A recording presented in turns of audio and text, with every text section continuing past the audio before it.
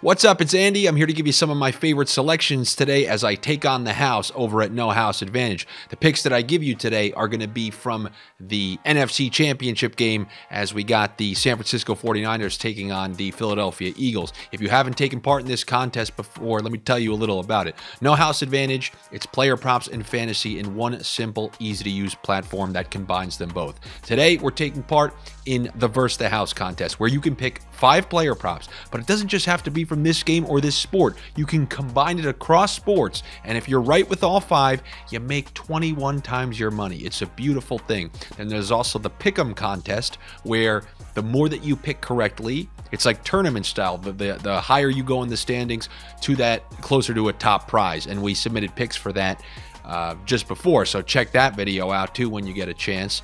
But the Versus the House contest is 5 correct, 21 times your money. And for a limited time, if you go over to No House Advantage using the link in the description of this video, they're going to match your first deposit up to $100. You put in 100, bet on this game, put in 100, bet on the next game I'm going to give you picks for as well. Could be a nice championship weekend. You may be the NFC and AFC champion after this weekend. So looking at this game, what I'm going to start with is Christian McCaffrey.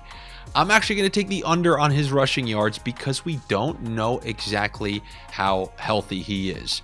And I believe the number that they have listed here is a little bit higher than his actual rushing total listed on like BetMGM and DraftKings and Caesars. So you give me a little advantage on No House Advantage, and I'm going to take advantage of that advantage. I'm going to go under on Christian McCaffrey's rushing yards. I mean, even if he was completely healthy. I mean, he only had 10 carries last game because of that calf issue. But even if he was healthy, this Philadelphia defensive front at home, you know it's going to be aggressive. You know they're going to try to do everything they can to stop the run. And I'm kind of liking the under on Christian McCaffrey rushing yards. Also in that game, we got George Kittle on the 49ers, who has just been absolutely consistent while Brock Purdy's been under center. I think he's been the top tight end in the league, definitely the top performing tight end in terms of big catches, big spots. He had huge catches last week against the Cowboys, and it makes sense. When you have a rookie quarterback, what's the best way to get him easy completions? Over the middle to the tight end. He's got a great thing going with Kittle, and I don't really see a reason that this would end going into this Eagles game. The Eagles, who for decades, what's their Achilles heel? They can't stop the tight end. Ask somebody from Philly, they'll tell you. But I'm going to go over on the George Kittle receiving yards. Then looking at Brock Purdy on the road in a tough spot, I think Shanahan's going to design a bunch of quick screens, quick throws, so that it will slow down the pass rush, which is going to be going wild from the Philadelphia Eagles. They're obviously going to be amped up at home in front of that crowd that throws bottles at Santa Claus, and I think Shanahan is going to combat that by quick screens to Deebo Samuel, things behind the line of scrimmage, quick, easy completions, which means I'm going to take the over on Brock Purdy completions.